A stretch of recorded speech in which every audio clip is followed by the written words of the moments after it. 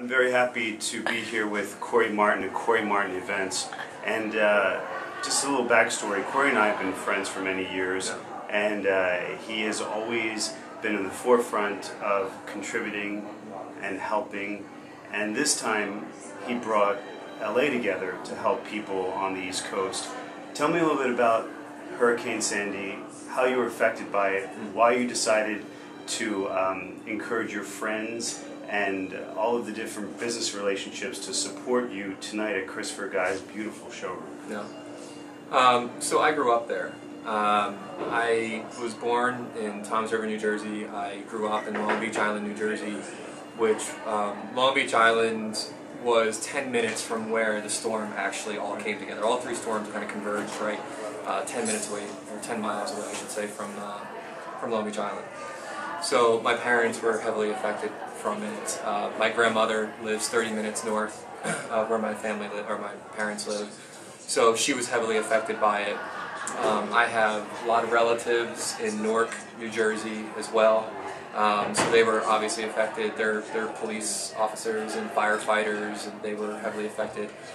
So I lived there until I was about 17, 18 years old. And then I wound up moving to New York City. And as you know, the storm was so large, the magnitude was so massive that it didn't just affect New Jersey. It affected New York, it affected Connecticut, it came up the coast and hit Virginia. It was, yes.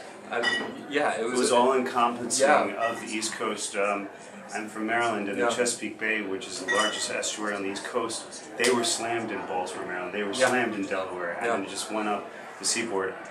Sandy was a major devastation. You showed us a video of how bad it was. It was hit, all the different buildings, all the different structures, how bad it was hit. But all the boroughs in New York, they were also hit. And my heart kind of went out for you because you talked about something that was so beautiful. There was a restaurant that you and your family have been going to year after year, and that restaurant now is gone. And that's, I don't think people understand that, you know, all of these townships going up and down the East Coast, especially in New Jersey, they're small, tight communities. And they're not commercialized. Like, yeah, granted, you have a couple of commercialized things, but, you know, these are people that have had businesses there for 40 and 50 years, and they're washed away. Now, what is the aftermath of that? Are people going to, at the age of 50, 16, 7 years old, going to restart that business? Who knows? Nobody knows what it's going to be like. The devastation was so massive. I mean, you know, they can't even get it started. The work can't even be started as far as recovery because they were just hit with a snowstorm yesterday. And millions of people still don't even have power. So they're living in conditions of 20 and 30 degree weather that's extremely windy.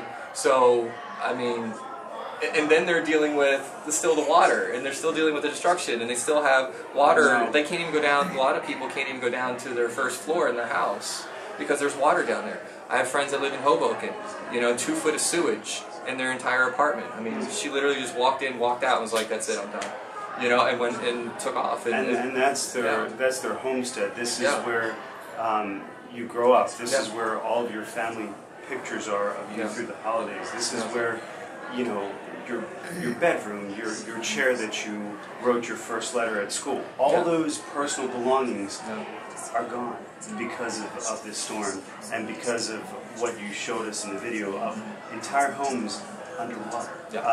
All the boats that were piled up. They look like toy boats all piled together, just compressed together. So how can people get involved? How can we send checks to help with the Red Cross? Can you tell us a little bit about that? Is there a website? Yeah, I mean, I worked directly with the Red Cross on this, and they were really great to work with. And, you know, they pledged that, you know, 100% of these donations of tonight. And, you know, I want to make it very clear that everyone that came in tonight as a sponsor, whether it's Christopher Guy or Getty Images or Premier Ballet or LA Party Rental, everyone came together for this really great night, and they donated 100% of everything.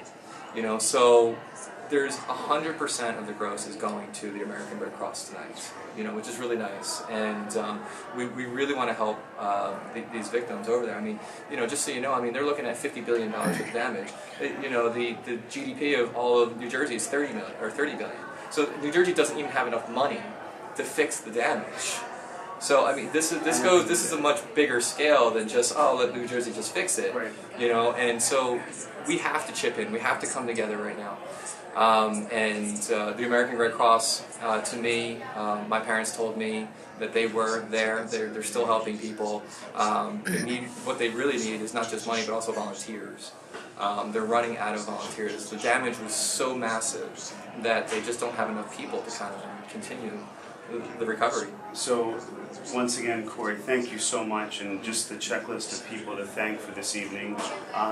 Joyce Chow, thank you so much. Wire and Getty Images and Film Magic, Jeff Vespo, from all of them over there that kind of archive and try to historialize, I don't know if that's a word, but put into perspective the history of things and how we were affected in this year 2012. Thank you, Wire and Getty, for always doing that.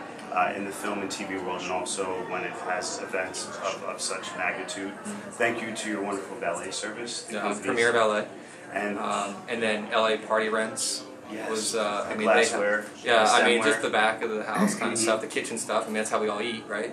And then the other thing that's so unique, Cory Martin's events. Everyone at Cory Martin's events, his staff, they're wonderful. They were here tonight because of this gentleman right here, and there's such a great energy and camaraderie that you care. You're 3,000 miles away, and you brought together these folks here in LA to make them know about this and to reach out to those back home. Yeah. So thank you for that. And everyone, I'm going back for Thanksgiving. I know you're traveling back for Thanksgiving.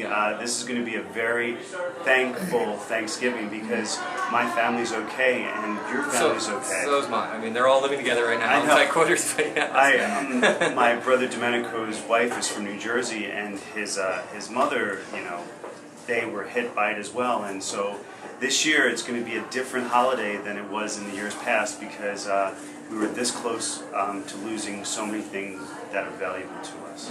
And also, if you're not here this evening, you can always donate either your time or money to the American Red Cross. Yes, you can donate your time and money to the American Red Cross. FEMA, you're wonderful. Thank you, FEMA. Yeah. But everyone, if we can all lend a hand, this would be great.